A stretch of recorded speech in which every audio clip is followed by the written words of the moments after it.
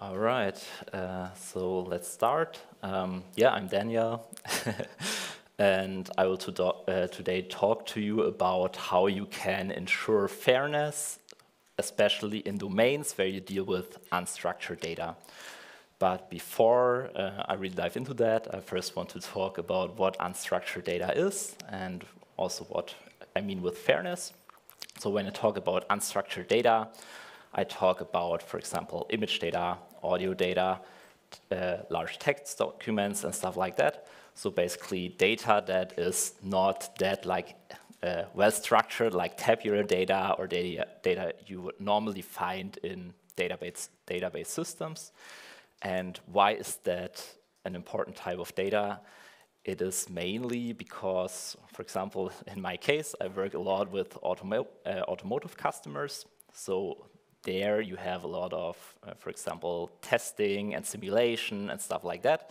And these processes are like all centered around physical systems. And when measuring them, you just generate a lot of this unstructured data. For example, audio recordings of a car you maybe want to do testing for, or pictures of some parts you want to analyze for anomalies and stuff like that. So in general, yeah, I mainly deal with those use cases. So what about the term fairness? I will keep it pretty casual, not too academic.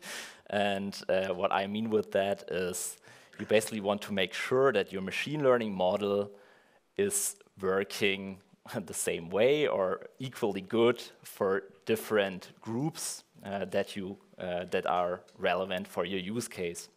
And I can probably show this in a really brief example. For example, here we have a use case where you want to basically classify if a patient is susceptible to heart failure based on some medical parameters.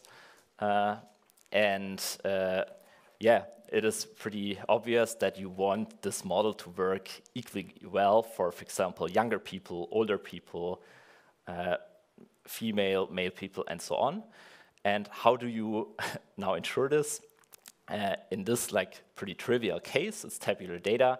So you would simply slice your data into different groups. For example, you could measure, okay, for the people where the attribute sex is female, I will get an accuracy of 80%.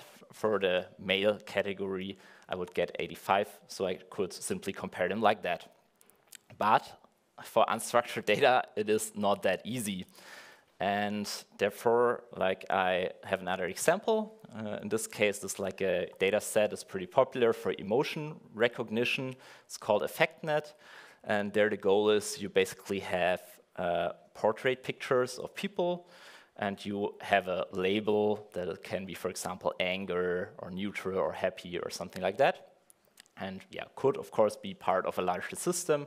And also there you want to ensure that the groups in the data are treated fairly. Yeah, but how do we ensure that now? And yeah, you quickly realize, before we had this tabular data example, and then we had these attributes like biological sex or age group explicitly given. We don't have that here, and that's basically the case in most industry use cases I dealt with, at least. And yeah, especially if you are this is a pretty obvious example because it's directly affecting humans, but my talk is also about use cases that are not directly affecting humans. So how could we apply this framework here? And the key is we have to discover these important subgroups in the data. And this is basically what my talk will be about. So how can we identify groups where we want to measure how well our model works? But before I come to a practical example, I want to quickly dive into the question. You maybe ask yourself, is this relevant for my use cases if I have this indirect human impact? And basically, my answer to this is yes. To keep it short, usually you have use cases with not so structured data, and then you have this human impact axis. And there are use cases where you have a high human impact. For example, you could have a medical diagnostics use case like MRI data or something like that. Or you could have another use case where the human impact is not so direct. For example, if you want to measure judge the vehicle comfort by the classifying brake noise in vehicles, like a typical use case I usually deal with.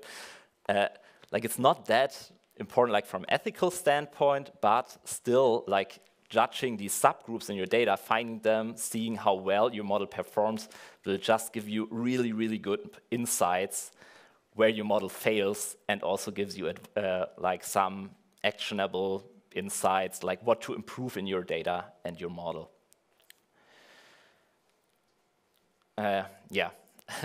So what is typically the existing workflow I see when I am, for example, consulting with customers and so on?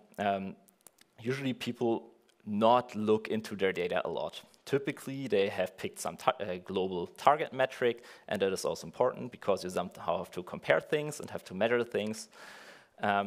But they are really driven by this metric typically, like they usually just measure it in some report and then will iterate on their model and their data with not so much looking into the real data and model problems. Maybe there is some, I would say, like primitive reporting where you say like the worst 5 examples or something like that, but that's about it. And yeah, like this you can like not get actionable insights on how to improve your model, and you also cannot ensure that people that are maybe somehow represented in your data set are treated fairly by your model. And I see like several really important components to improve over this. One is being able to interactively analyze your data. So like going beyond the static reports, like just having like the worst 5 examples or something, that is usually not enough. You should be able to really browse through your data, recognize patterns and stuff like that. So that's one component. We will soon see what I mean with that in practice. Then also usually what also keeps people from applying these principles is it is just really like time consuming. So it can be helpful to also have mechanisms in place to allow automatic detection of these issues. So that's just like to even make people use it. Otherwise, it's usually not done. And the other part is maybe like a little less important, but still nice. Like if you can get effective explanations, like, you know, okay, these data points work badly, and you get concise explanations to even like more quickly like find an explanation why your model fails, that's also really useful. So let's look at our updated model evaluation and to some degree fairness assurance process. Usually you first start out with the raw data. In case of our emotion recognition case, this is these like raw images. And the first problem we have to deal with is we have to get representations we can even process, because you probably know, that's not that easy. We need some sort of features or vector representations to even make the data searchable for these problems. And what I usually do in this case, or we experienced, works well for us, is simply one way is using model embeddings, and a really useful resource for that is, for example, the Hugging Face Model Hub. So there's a lot of models that also capture like different properties from the data that can help you like just transform your pictures in these numerical vectors that, for example, could be like a general image similarity, could be also more specific, like, for example, having like properties of people's faces or something like that. Or you could simply also try to more explicitly extract interpretable features from your data, which is shown below here. There you could, for example, say, okay, the biological sex of these pictures shown here is male. the race is black, and so on. So this will just make the search a little less bothersome later on because you have this interpretable features instead of just numerical vectors. So what do we want to do next? Basically, our goal is now to identify the subgroups in the data, and therefore we want to find clusters and measure how well these clusters perform according to our target metric. And the first step is finding the clusters in the first place. So this is just finding like groups in the data. So it's like some dimensionality reduction plot on embeddings you see here. And like you can basically identify, okay, this is a group of similar images, basically. So they have something in common. Typically, what I use for this like clustering, I usually use like a combination of dimensionality reduction approaches and clustering. So for example, just PCA, UMAP, and then some hierarchical clustering approach works pretty well for that.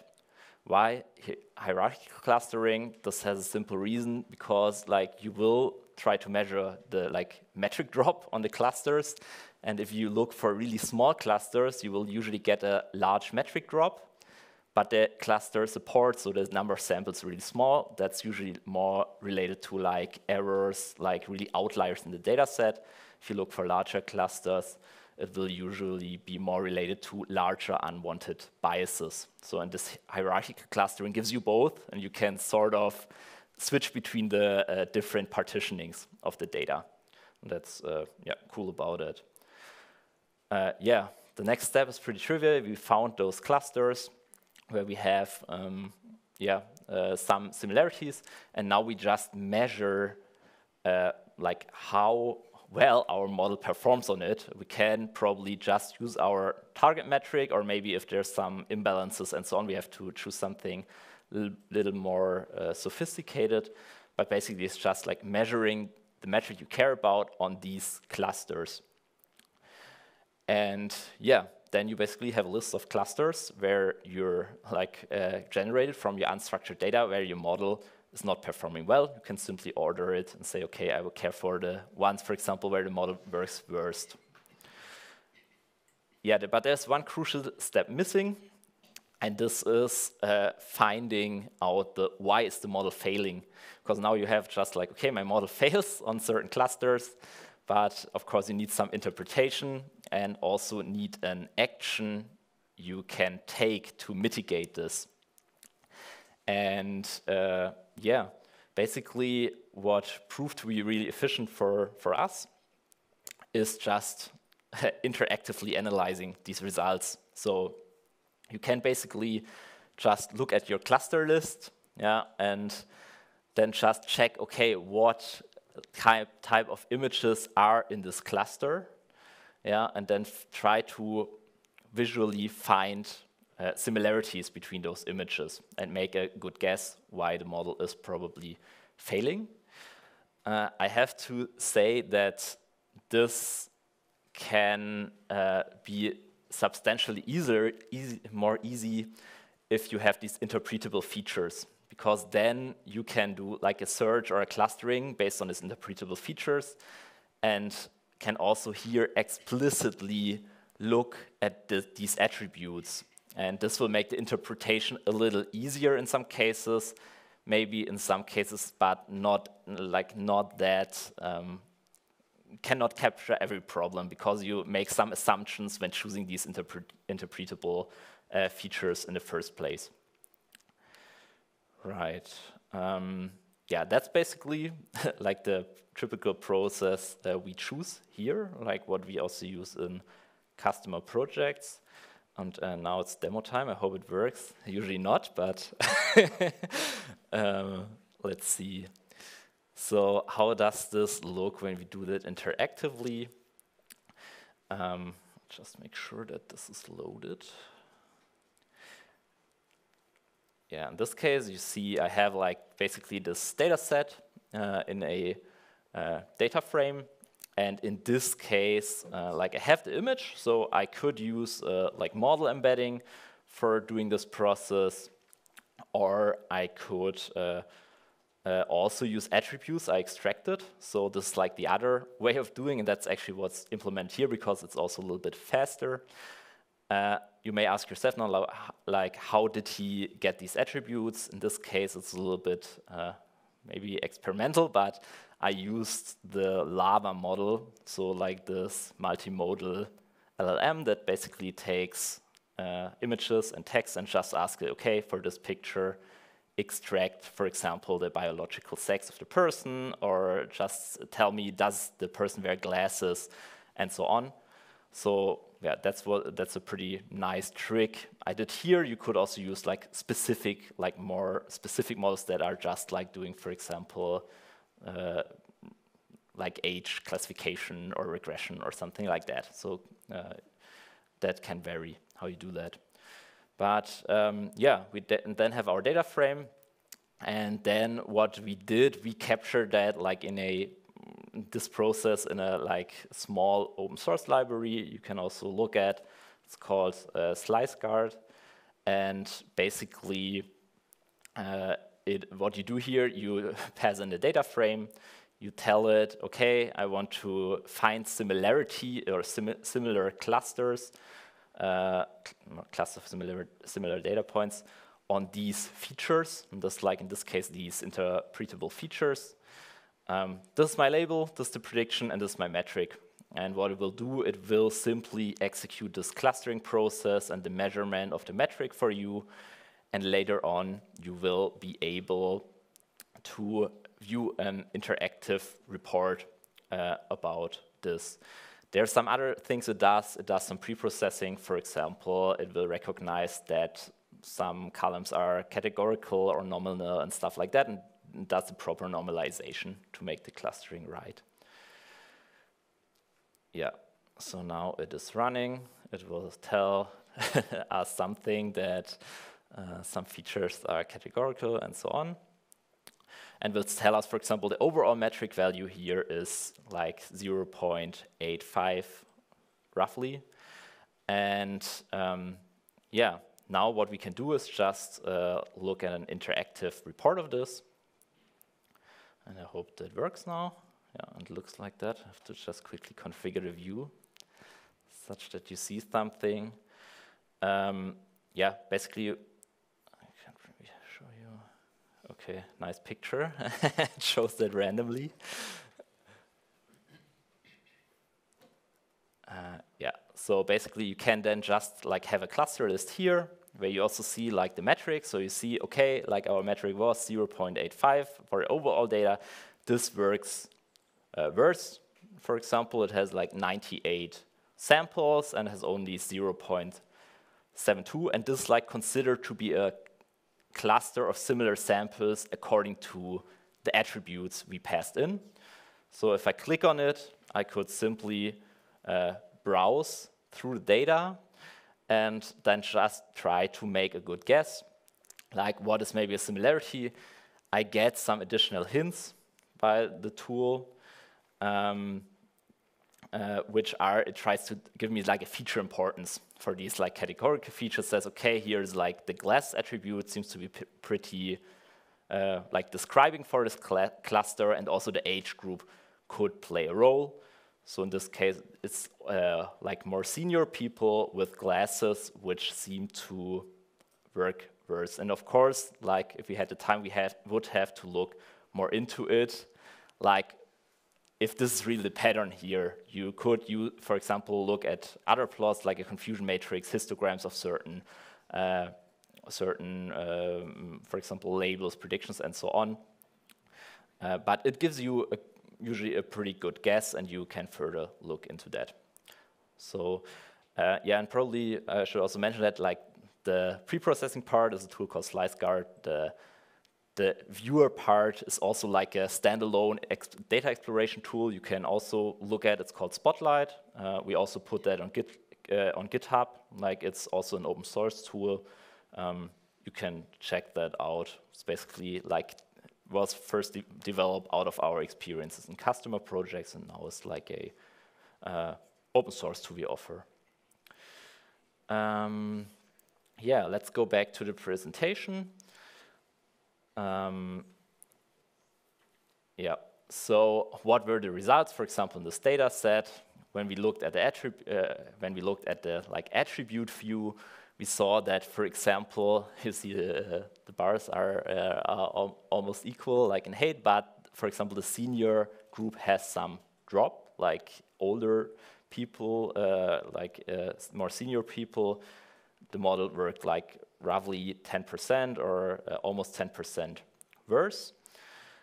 There were also some differences related to the race attribute, which was mostly due to mislabeled data. So, like, for example, there was a lot of non-angry people on pictures. They were labeled angry, which is bad. And but also a lot of findings where, like, it was more like, for example, people wearing glasses, wearing hats, like everything that covers up your face, maybe in addition to some racial features. So, and this is like, of course, a example to make it like pretty obvious how this works, but usually I don't apply it on these like human-centric data sets, right? It was also a little bit more mentioned in my abstract, but like the example was a little bit far from that. Usually I apply it on, for example, also data sets with audio recordings of cars, or like, for example, a predictive maintenance case. You may want to check, okay, is it working equally well for all my machine instances I have, or for all my machine types I have, or something like that. This is also like similar, and also there, these principles just hold true, and you can pretty much switch out just like the embedding model. All right. The embedding model, and probably need a tool like Spotlight where you can, for example, look at image data and audio data like equally or also at the same time. It's like a multimodal thing. Yeah, you maybe now ask yourself, like, how can we mitigate these biases? And there, sadly, I have to tell you, usually it's really highly use case specific and problem specific. Typically, there will be like more technical measures, like you can simply change the balance of your data. You can probably switch out some labels. But there's also other stuff, like, for example, if some group of data is underrepresented, you maybe have to acquire more data, or you really have to change your labeling process to rule out these labeling issues you maybe also saw in this data set, right? So that could also be something you want to look at. Yeah, getting started, I have to keep it brief. You saw the tools, have a look, maybe it's useful for you. It's those like Sliceguard, the automatic detection, and Spotlight for interactive exploration. Yeah, my conclusion is maybe like, okay, I rarely see people doing this on unstructured data. If you use the right tools or take advantage of the open source tooling available, for example, also from Hugging Face and so on, it's pretty easy. Or not easy, we said too much, but it's doable. I feel like in a lot of use cases it would be better if people care for this. So think twice if it's necessary to do this in your use case, and otherwise profit from the performance gains. It's also not bad. And yeah, of course, now I made a reference to Gen AI and LLMs. In this use case, it's also important because we see a lot, for example, our tools getting a lot of more traction because those models rely on unstructured data for training and output unstructured data. So I feel like that's also something that will increase in importance somehow. All right, so that's it.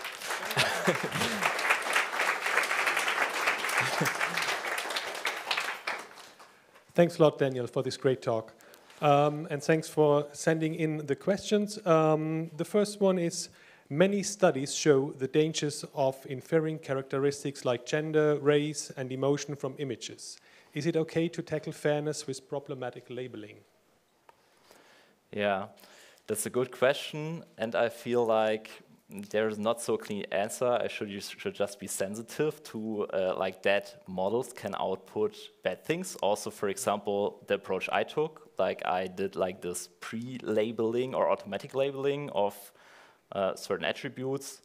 And yeah, of course, that's why, for example, I think there has to be like other approaches as well, like for example, interactively looking at the data, like not just blindly trusting stuff. So that's what it's basically all about in the first place.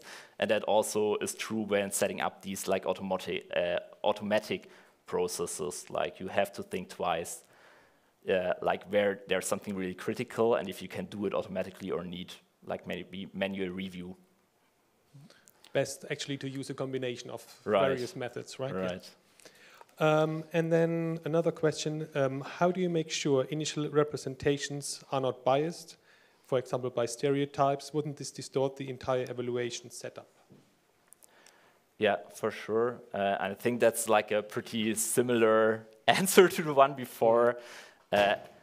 It's only like, of course, like you can have no perfect evaluation setup. There's tools that can help it. I see like a lot of people don't even apply it because it's too much like work. So you can at least try to make it easier for people getting into this, right? But of course, yeah, if you have the resources to do like a complete manual evaluation, you can also take this approach. Thank you. And then how to interpret problem clusters in case of huge data where it's not practically easy to visually detect them? Yeah, I think that's pretty much related also to the difference between interpretable features I mentioned and like the embedding-based approach. The good thing about these interpretable features is that they can help getting pretty concise explanations. For example, if I have a large text document or a cluster of large text documents, it's really hard to find the pattern just by quickly looking at it. And then you can rely on, for example, supporting techniques like topic modeling, where you, for example, get the list of the most prominent topics in those documents to get like a better grasp of this like large data quickly. So that's also something like a bachelor student of mine recently implemented. So. Yeah.